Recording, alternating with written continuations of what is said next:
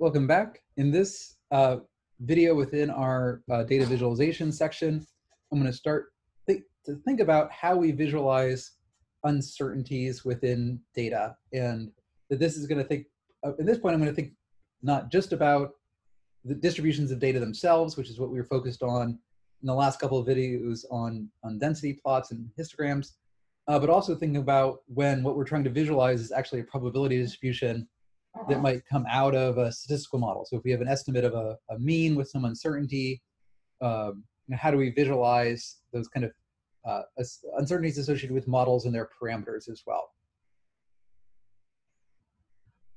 One thing that's important to know now that we're actually thinking about probability explicitly is it's important to be aware that humans can be really bad at judging raw probabilities. You know, if you say something like classic problems, like if you say something has a 1 in a million chance versus a 1 in a billion chance, you know, it's very hard for the human brain to really comprehend the difference between those, even though there's a factor of 1,000 difference. Visualizations like this that translate probabilities into amounts via frequencies are often easier for people to get their brain around. This one particularly does it by randomization. I think if you do it in order, it's also visually effective. So if you had a 10 by 10 grid and one row is dark blue and the other is light blue, it again gives a better visual estimate of what we mean. So just in general, we'll talk about this more in the next whole chunk of lectures on kind of some of the theory behind visualization. But in general, the human brain is good at perceiving length and size, and we can translate these things relatively easily. So here's an example of kind of taking advantage of color within the plot of a density in order to kind of emphasize useful information. So here, this might be polling data for an election or something like that, and we might have a best estimate of a mean. We might have some estimate of an error, and what we really care about is whether you fall on one side of that distribution or the other. And so here we visualized the probability of yellow winning versus the probability of blue winning in a way that makes that visually distinct, which is much better than just plotting the density by itself. That said, this sort of representation of area can be, I guess I would say that the challenge with this is if I asked any of you to tell me how much area was actually yellow here, like what is that actual probability, it's kind of hard to judge it. What fraction of that overall distribution is that yellow area, particularly because the shape isn't regular. Like if this was a square or a rectangle or triangle, it'd be easier to judge. So an option that can often improve the visualization is, again, to come back to this concept of frequency. So here's an example of what are called quantile dot plots. So we're plotting the density, and then we're plotting these dots to help us represent discrete amounts. Here the top one is 50 dots, the bottom one is 10 dots. And so we're able to kind of put some estimate of number with estimate of, with the shape of the distribution, and again, leveraging color.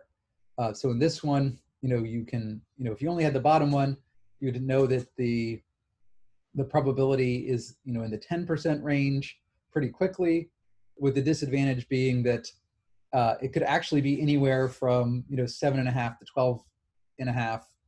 No, actually, anywhere from 5 to 15 before you would switch to the number of dots.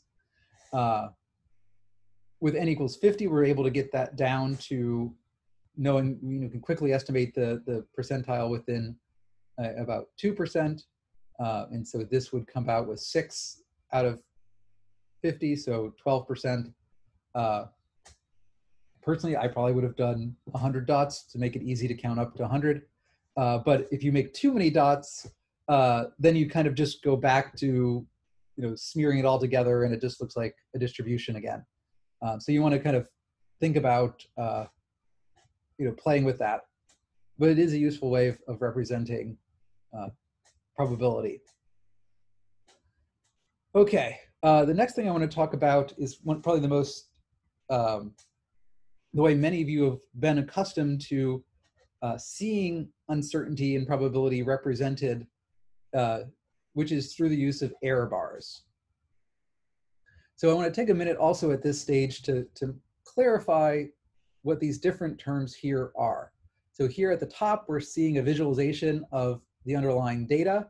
So each of these green dots represents a data point for a chocolate flavor rating score. So clearly the data was discrete and it's been, it's called jittered a little bit. So we've had a little noise so we can see the variability in the data. So it's falling in discrete bins, but we can still calculate a mean of that data. So this might be, a 0 to 5 rating on how good a chocolate was. And the standard deviation here is important because it's telling us about the spread of the data itself. So that one standard deviation is the calculation. We talked about standard deviation in the last set of lectures when we were talking about summary statistics. It's the root mean squared error around the mean.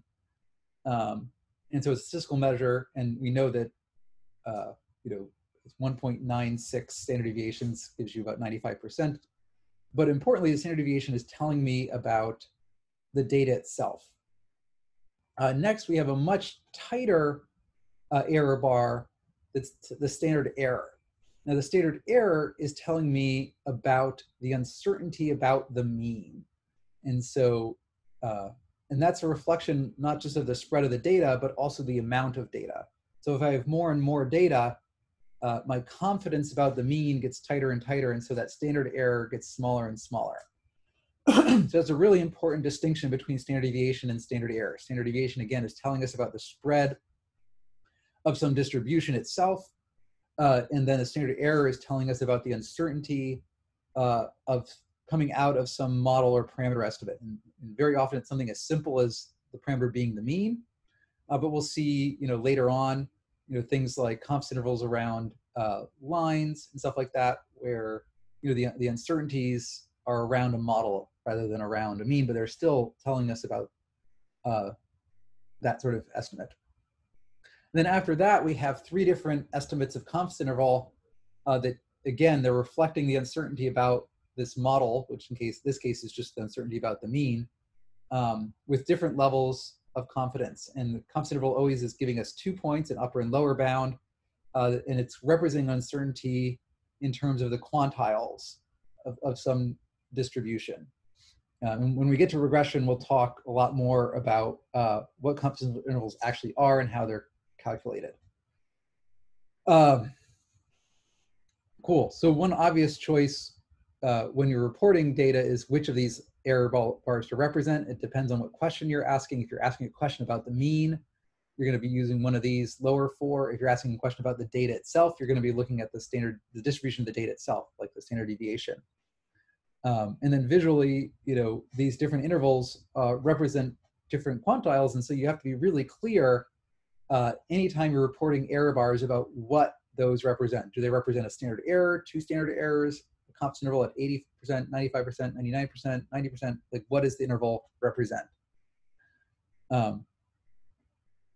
This figure represents ways it represents 2 things. First, our ability to use these error intervals to compare across different things. So error intervals make comparisons across distributions very easy, much easier than they were when we were plotting the full density.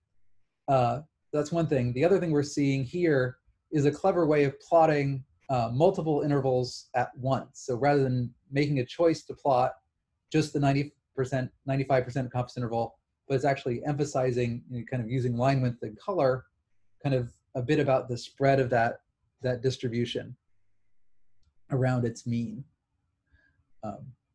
And again, since these are about parameter estimates, that spread is really not about the spread of the data itself, it's about the uncertainty. So the US estimate is very tight, presumably because there was a lot of people in the US surveyed about and again, this is chocolate quality.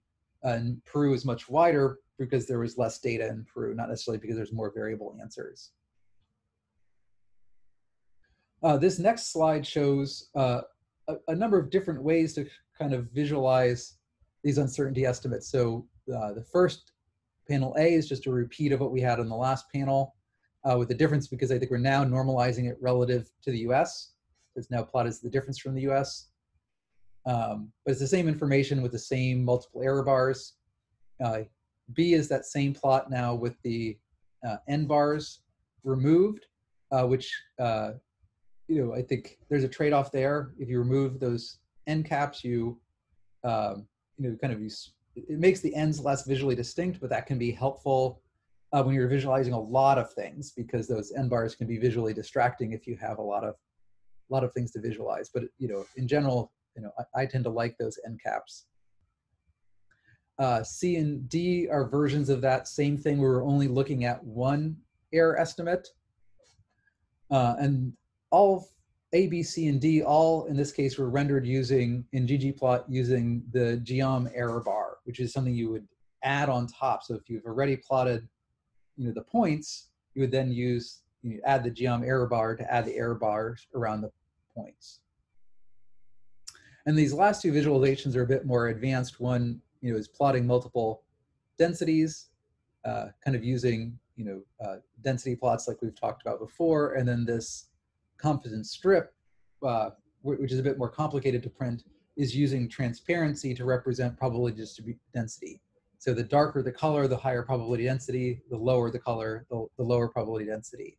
So it's I kind of think of this as like if I was looking at the plots in F, like from above, looking down on them, and they were transparent, I would see a lot of density versus less density.